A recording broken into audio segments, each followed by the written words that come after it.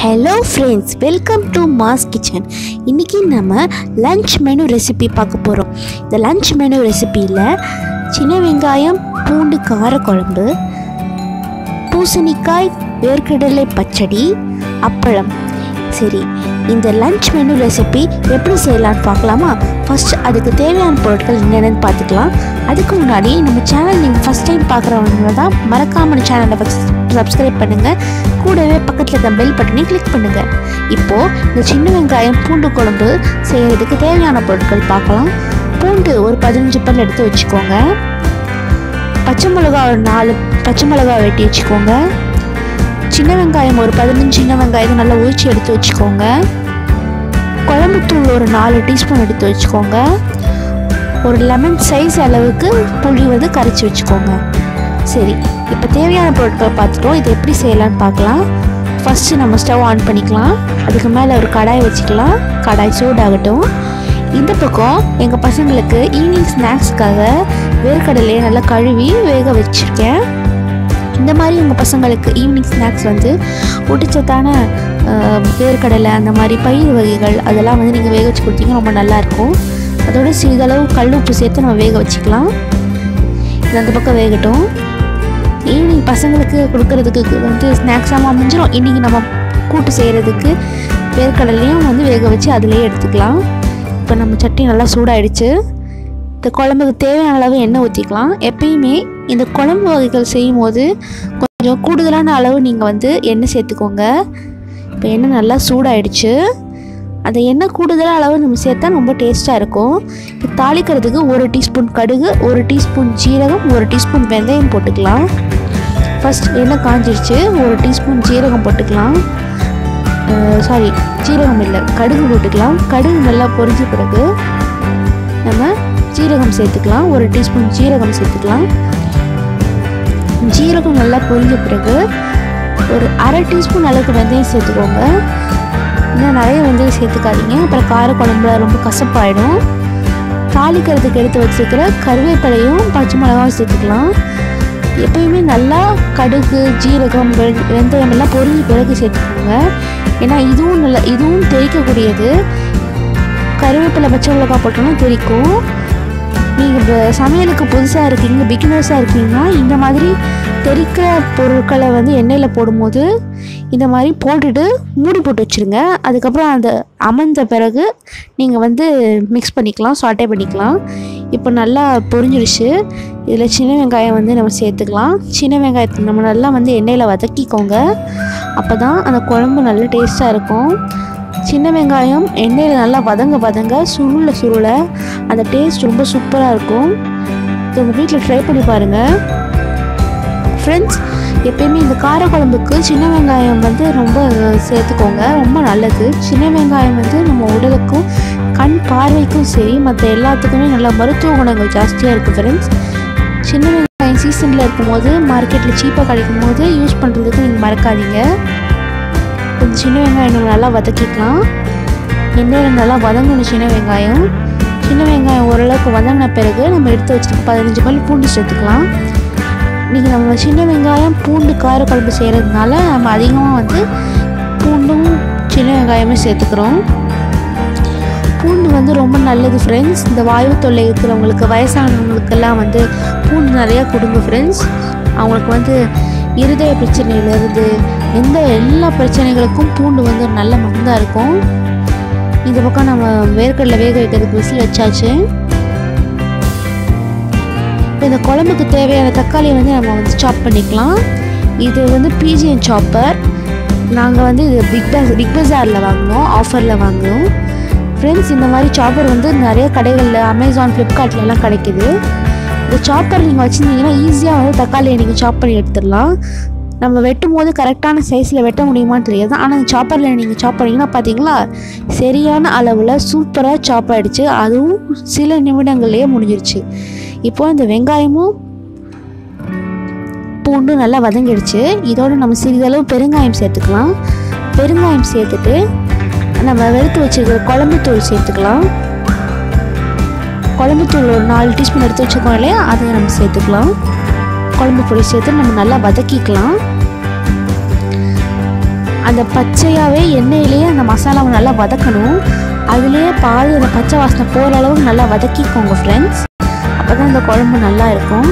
இப்போ நம்ம சாப் பண்ணி வச்சுருக்கிற டொமேட்டோஸ், அதாவது தக்காளி பழங்கள் சேர்த்துக்கலாம். நீங்கள் 2 தக்காளி பழம் எடுத்திருக்கேன். நீங்கள் நிறைய சில பேர் வந்து புளி நிறையா வந்து ஊற்றி காரக்குழம்பு செய்வாங்க. சில பேர் தக்காளியும் புளியும் சம அளவாக சேர்த்துப்பாங்க.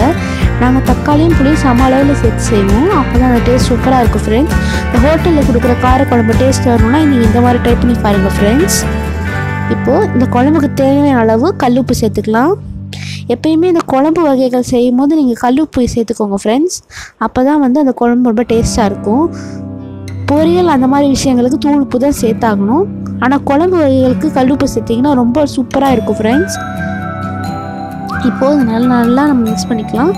இந்த குழம்புக்கு தேவையான அளவு புளி, அதாவது எலுமிச்சம்பழம் அளவுக்கு நம்ம புளி எடுத்து வச்சோம் இல்லை, அது நல்லா கரைச்சி நம்ம விட்டுக்கலாம். கரைச்சி விட்டுட்டு நல்லா மிக்ஸ் பண்ணிக்கோங்க ஃப்ரெண்ட்ஸ். இந்த பூண்டு, சின்ன வெங்காயம் எல்லாம் வந்து நல்லா புளி, அந்த காரம் குழம்பு தூளோடு நல்லா வந்து வெந்து அந்த மசாலா வந்து போகணும் ஃப்ரெண்ட்ஸ். அது வரைக்கும் நல்லா வேகணும். தேவையான அளவு தண்ணி சேர்த்துக்கலாம். அந்த குழம்பு வேகிறதுக்கும் அந்த சின்ன வெங்காயம் பூண்டு வேகிறதுக்கு தேவையான அளவு தண்ணி ஊற்றிக்கலாம் ஃப்ரெண்ட்ஸ். நல்லா மிக்ஸ் பண்ணிக்கோங்க ஃப்ரெண்ட்ஸ்.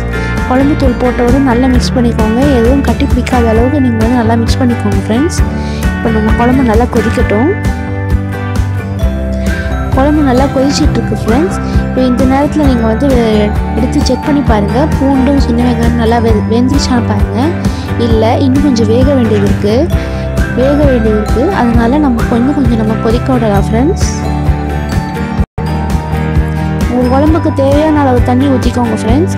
அப்போ தான் குழம்பு தூள் போட்டதுனால கொஞ்சம் நேரத்தில் குழம்பு கட்டியாகும். அதனால் வேக விடுறதுக்கு தேவையான அளவு தண்ணி ஊற்றிக்கோங்க ஃப்ரெண்ட்ஸ். இன்னும் நம்மளுக்கு வந்து வெங்காயமும் பூண்டும் நல்லா வேகலாம். அந்த மசாலா வாசனை இன்னும் போகாதனால நம்ம மூடி போட்டு ஒரு 5 நிமிஷம் வேக விடலாம் ஃப்ரெண்ட்ஸ். இந்த பக்கம் நம்ம சாதத்துக்கு லஞ்ச் மெனு ரெசிபிக்கு தேவையான அரிசியை வந்து நான் 1 மணி நேரத்துக்கு முன்னாடியே ஊற வச்சுட்டேன் ஃப்ரெண்ட்ஸ். இப்போ அதை வந்து குக்கரில் போட்டு நம்ம ரைஸ் ரெடி பண்ணிக்கலாம்.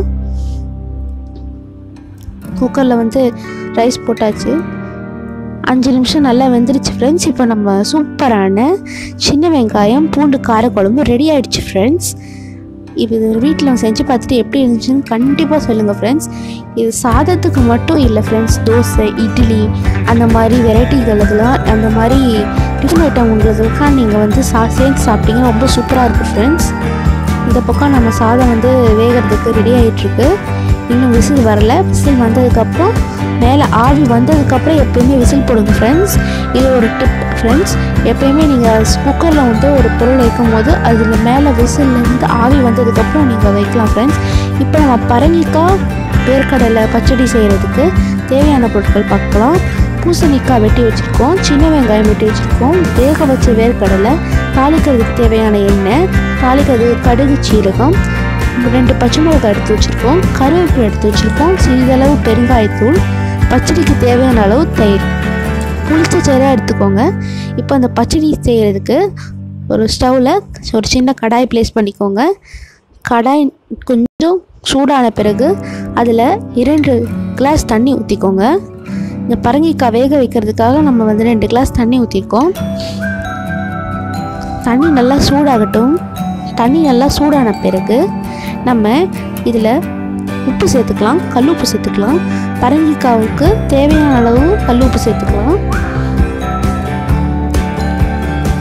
இப்போது தண்ணி நல்லா சூடாகிடுச்சு ஃப்ரெண்ட்ஸ். இதில் அந்த பூசணிக்காவை நம்ம சேர்த்துக்கலாம்.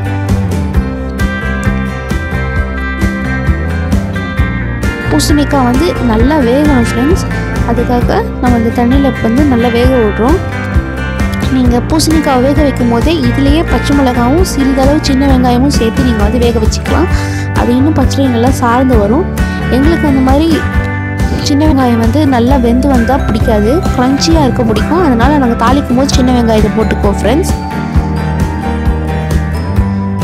இப்போ நம்ம சாதத்துக்கு வந்து விசில் வந்துருச்சு, மேலே ஆவி வந்துருச்சு. அதனால் நம்ம மேலே வெயிட் போட்டுக்கிட்டோம். பரங்கிக்காய் நல்லா வெந்துக்கிட்டு இருக்கு. செக் பண்ணி பார்த்துக்கோங்க பரங்கிக்காய் வெந்துருச்சான்னு. இல்லை, இன்னும் கொஞ்சம் வேக வேண்டியது இருக்குது. திரும்ப நம்ம வந்து மூடி போட்டு வேக விடலாம். மூடி போட்டு நல்லா வெந்துருச்சு ஃப்ரெண்ட்ஸ். ஒரு 3 நிமிஷத்துல நல்லாவே வெந்துருச்சு ஃப்ரெண்ட்ஸ். இதோட நம்ம எடுத்து வச்சுருக்க சின்ன வெங்காயத்தில் 3/4 பங்கு நம்ம எடுத்து அந்த கப்பில் இருக்கிற 3/4 பங்கு சின்ன வெங்காயத்தை அதில் போட்டுக்கலாம் ஃப்ரெண்ட்ஸ். ஒரு 4லேருந்து 5 சின்ன வெங்காயம் வந்து நம்ம எடுத்து வச்சுக்கலாம். தாளிக்கும் போது போடலாம், அப்போ ரொம்ப டேஸ்ட்டாக இருக்கும் ஃப்ரெண்ட்ஸ். சின்ன வெங்காயமும் லைட்டாக அந்த இருக்கிற தண்ணியில் லைட்டாக வேகட்டும் ஃப்ரெண்ட்ஸ். சின்ன வெங்காயம் லைட்டாக வெந்துடுச்சு ஃப்ரெண்ட்ஸ். இதோட நம்ம என்ன சேர்க்க போகிறோன்னு பார்க்கலாம். இது நல்லா மிக்ஸ் பண்ணிக்கோங்க ஃப்ரெண்ட்ஸ், அப்போ தான் ரொம்ப டேஸ்ட்டாக இருக்கும். நல்லா மிக்ஸ் ஆன பிறகு இதோட நம்ம வேக வச்சுருக்கிற வேர்க்கடலை சேர்த்துக்கலாம்.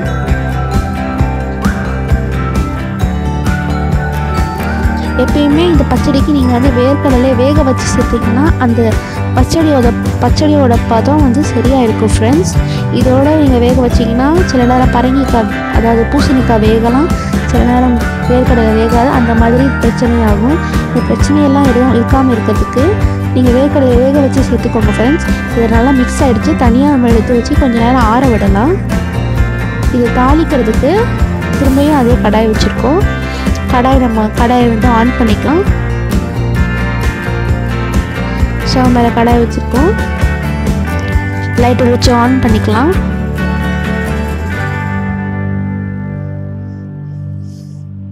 இப்போ கடாய் நல்லா சூடாகட்டும். சூடான பிறகு தாளிக்கிறதுக்கு தேவையான அளவு எண்ணெய் சேர்த்துக்கலாம்.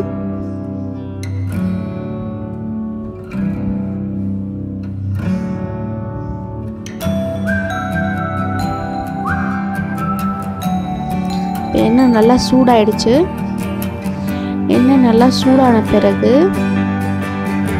இதில் தாளிக்கிறதுக்கு நம்ம கடுகு, உளுத்தம்பருப்பு, ஜீரகம் எடுத்து வச்சுருக்கோம் இல்லையா, அதை நம்ம சேர்த்துக்கலாம். எண்ணெய் நல்லா சூடான பிறகு கடுகு, ஜீரகம், உளுத்தம்பருப்பு போடுங்க ஃப்ரெண்ட்ஸ், இல்லைன்னா அது ஒழுங்காக புரியாது. இப்போ எண்ணெய் நல்லா கரெக்டான பதத்தில் சூடாயிடுச்சு. கடுகு, ஜீரகம் சேர்த்துக்கலாம். எப்பயுமே இந்த கடுகு ஜீரகம் சேர்க்கும் போது சட்டியை ரொம்ப வந்து சூடு வச்சிடாதீங்க ஃப்ரெண்ட்ஸ், ஏன்னா அது கருகிறதுக்கான வாய்ப்புகள் ஒன்று இருக்குது. அது மட்டும் இல்லாமல் சில நேரம் நெருப்பு அதாவது தீ வந்து அந்த எண்ணெயில் வர்றதுக்கான வாய்ப்புகளும் இருக்குது ஃப்ரெண்ட்ஸ். ஸோ ரொம்ப ஜாக்கிரதையாக நீங்கள் வந்து சமைக்கணும். இப்போ நீங்கள் கடுகு ஜீரகம் நல்லா வந்து பொரிஞ்சிருச்சு. இதோட நம்ம கருவேப்பிலை போட்டுக்கலாம். கருவேப்பிலை பொரிஞ்சு வந்ததுக்கப்புறம் அதில் 2 பச்சை மிளகா, எடுத்து வச்சுருக்கிற அதாவது சிறிதளவு பெருங்காயம் அதுவும் சேர்த்துக்கலாம். சிறிதளவு எடுத்து வச்சுருக்க வெங்காயம் அதையும் சேர்த்துக்கலாம். வெங்காயம் நல்லா வதங்கின பிறகு அதில் பச்சை மிளகா சேர்த்துக்கலாம். பச்சை மிளகா, சின்ன வெங்காயம் எல்லாத்தையும் நம்ம நல்லா வதக்கிக்கலாம்.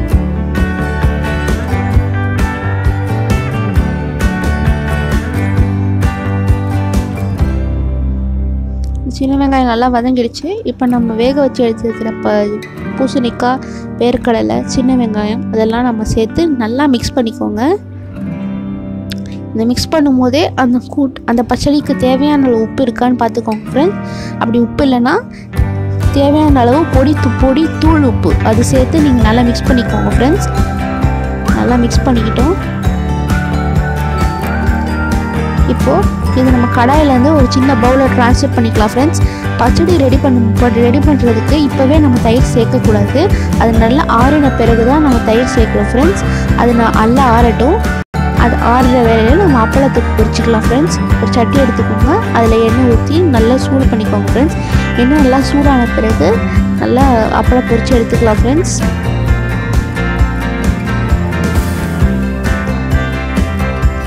காரக்குழம்பு அந்த மாதிரி வெரைட்டி குழம்புங்களுக்கு இந்த அப்பளம் இந்த மாதிரி பச்சடிகள்லாம் வச்சு சாப்பிட்டா ரொம்ப சூப்பராக இருக்கும் ஃப்ரெண்ட்ஸ். இந்த வீட்டில் இது ட்ரை பண்ணி பார்த்துட்டு எப்படி இருந்துச்சுன்னு சொல்லுங்கள் ஃப்ரெண்ட்ஸ்.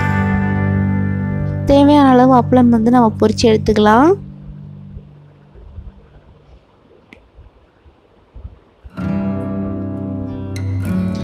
அவ்வளோதான் ஃப்ரெண்ட்ஸ், நம்ம அப்பளம் பொரித்து எடுத்தாச்சு. அப்புறம் நம்ம கூட்டு வந்து நல்லா ஆறிடுச்சு. இந்த பச்சடியோட நம்ம வந்து தேவையான அளவு தயிர் சேர்த்து நல்லா மிக்ஸ் பண்ணிக்கோங்க. எப்பயுமே இந்த பச்சடி அந்த மாதிரி டிஷ்ஷஸ்க்கு மட்டுமே கொஞ்சம் தயிர் லைட்டாக புளிச்ச தயிர் இருந்தால் ரொம்ப நல்லா இருக்கும் ஃப்ரெண்ட்ஸ். புளிச்ச தயிரும் இருக்கணும். அது மட்டும் இல்லாமல் நல்லா நிறைய குவான்டிட்டி ஆஃப் தயிர் வந்து நீங்கள் யூஸ் பண்ணுங்கள் ஃப்ரெண்ட்ஸ். அப்போ அந்த பச்சடி ரொம்ப டேஸ்ட்டாக இருக்கும். அவ்வளோதான் ஃப்ரெண்ட்ஸ், நம்ம லன்ச் மெனு ரெசிபி ரெடி ஆகிடுச்சு.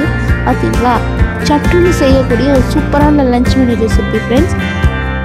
இது பார்க்க சிம்பிளாக இருந்தாலும் டேஸ்ட் ரொம்ப சூப்பராக இருக்கும் ஃப்ரெண்ட்ஸ். இந்த லஞ்ச் பண்ண ரெசிபி உங்கள் வீட்டில் ட்ரை பண்ணி பார்த்துட்டு எப்படி இருந்துச்சு கண்டிப்பாக சொல்லுங்கள் ஃப்ரெண்ட்ஸ். சூடு போகக்கூடாதுன்னு சொல்லிட்டு மூடி வச்சுருக்கோம். பார்த்தீங்களா, சூடான ரைஸ், அப்பளம், சின்ன வெங்காயம், பூண்டு காரக்குழம்பு, அப்புறம் பச்சடி, இது எல்லாமே ரெடி ஆகிடுச்சு ஃப்ரெண்ட்ஸ். இந்த வீடியோ உங்களுக்கு பிடிச்சிருந்துச்சுன்னா லைக் பண்ணுங்கள், ஷேர் பண்ணுங்கள், மறக்காமல் நம்ம மாஸ் கிச்சனுக்கு சப்ஸ்கிரைப் பண்ணுங்கள். தேங்க்யூ.